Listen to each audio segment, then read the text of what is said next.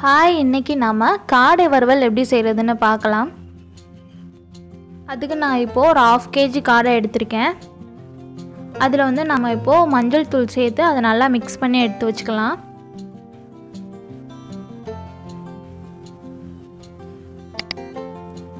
ஒரு 15 minutes மட்டும் நீங்கள் அதை ஒன்றும் பண்ணாமல் அதை அப்படியே க்ளோஸ் பண்ணி வச்சுருங்க. இந்த மாதிரி நல்லா மிக்ஸ் பண்ணி வச்சுக்கோங்க. ஒரு 15 minutes அப்படியே இருக்கட்டும். இப்போ நம்ம வந்து அடுத்ததாக ஒரு கடாயில் வந்து நான் 1.5 ஸ்பூன் வந்து நான் மிளகு சேர்த்துக்கிறேன். மிளகு வந்து இது கொஞ்சம் கூட தேவை. அடுத்ததாக நான் வந்து 1 ஸ்பூன் சோம்பு சேர்த்துக்கிறேன். அடுத்ததாக 1 ஸ்பூன் சீரகம் சேர்த்துக்கிறேன்.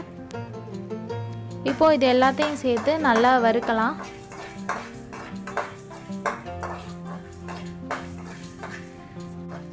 நீங்கள் இதை வறுக்கும் போது அடுப்பை வந்து சிம்மில் வச்சுக்கோங்க. ரொம்ப கருகிராமல் பார்த்துக்கோங்க. ஸ்மெல் வர வரைக்கும் மட்டும் நீங்கள் வறுத்தா போதும். அவ்வளோதான். இதை எடுத்து நல்லா நைஸாக அரைச்சி எடுத்து வச்சுக்கோங்க. இப்போ நம்ம அதே கடாயிலேயே எண்ணெய் ஊற்றி ஃபஸ்ட்டு பிரிஞ்சி இலையை நான் ஒரு 3 போட்டுக்கிறேன். அடுத்ததாக 2 கிராம்பு போட்டுக்கிறேன். அடுத்ததாக கொஞ்சமாக பட்டை சேர்த்துக்கிறேன். அடுத்ததாக நான் 3 வரமிளகாய் வந்து நல்லா உள்ளே இருக்க அந்த விதையெல்லாம் எடுத்துகிட்டு அதை கட் பண்ணி வச்சுருக்கேன். அதை சேர்த்துக்கலாம். இப்போ நாம் கருவேப்பிலை சேர்த்துக்கலாம். இப்போ இது எல்லாமே நல்லா பொரிஞ்சதும் நான் பெரிய வெங்காயம் 50 எடுத்து நல்லா குட்டி குட்டியாக கட் பண்ணி எடுத்து வச்சுருக்கேன். அதை சேர்த்துக்கலாம். சேர்த்துட்டு நல்லா மிக்ஸ் பண்ணி விட்ருங்க. அடுத்ததாக நான் வந்து 50 சின்ன வெங்காயம் எடுத்திருக்கேன். அதையும் சேர்த்துக்கலாம். நீங்கள் வந்து ஒருவேளை உங்களுக்கு சின்ன வெங்காயம் வேணாம் அப்படின்னா நீங்கள் வந்து பெரிய வெங்காயமே ஃபுல்லாக போட்டுக்கலாம். அப்படி இல்லைனா சின்ன வெங்காயமே ஃபுல்லாக போட்டுக்கலாம். நான் வந்து 2ஐயும் சேர்த்து போட்டால் கொஞ்சம் டேஸ்ட் நல்லாயிருக்கும் அப்படின்றதுக்காண்டி 2லேயும் பாதி பாதி எடுத்து போட்டிருக்கேன். இப்போ நம்ம வந்து தேவையான அளவு உப்பு சேர்த்துக்கலாம். உப்பு சேர்த்துட்டு நீங்கள் வதக்கும் போது வந்து டக்குன்னு வதங்கிடும். ரொம்ப டைம் எடுக்காது. இப்போ இது எல்லாத்தையும் சேர்த்து நல்லா வதக்கிக்கலாம். இப்போ நான் வந்து இஞ்சி பூண்டு பேஸ்ட் எடுத்துக்கிறேன். ஒரு 2 ஸ்பூன் போட்டுக்கிறேன். சேர்த்துட்டு நல்லா மிக்ஸ் பண்ணி விடுங்க.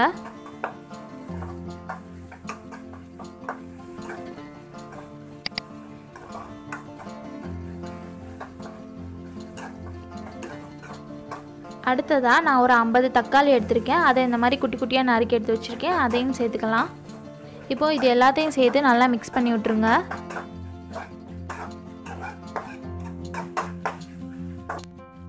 தக்காளி வெங்காயம் எல்லாமே நல்லா வதங்கி வரணும். இப்போது இந்த ஸ்டேஜில் வந்து நம்ம மசாலா எல்லாம் சேர்த்துடலாம். அதுக்கு நான் வந்து 1 ஸ்பூன் மல்லித்தூள் எடுத்திருக்கேன். அடுத்ததாக 1 ஸ்பூன் மிளகாய் தூள் எடுத்திருக்கேன். ஆல்ரெடி நம்ம வந்து வத்தல் வேற போட்டிருக்கோம். அதனால் பார்த்து போடுங்க.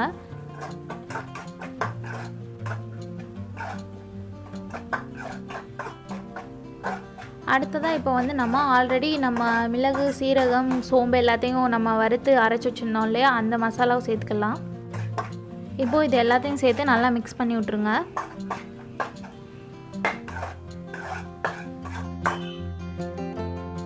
இப்போது இதில் வந்து நம்ம கொஞ்சமாக தண்ணி ஆட் பண்ணிக்கலாம். அந்த மசாலா ஸ்மெல்லு எல்லாமே நல்லா போகிறதுக்காண்டி நம்ம கொஞ்சம் தண்ணி ஆட் பண்ணிவிட்டு அதை நல்லா மிக்ஸ் பண்ணி விட்ருங்க. மிக்ஸ் பண்ணிவிட்டு அதை ஒரு 5 நிமிஷம் அப்படியே விட்டுருங்க. அந்த தண்ணியெல்லாம் நல்லா வற்றி வரும். இப்போ பாருங்கள், அந்த தண்ணி எல்லாமே நல்லா வற்றிடுச்சு. எண்ணெய் எல்லாம் நல்லா பிரிஞ்சு வந்திருக்கு. இப்போ இந்த டயத்தில் வந்து நம்ம காடை எல்லாத்தையும் உள்ளே சேர்த்துடலாம்.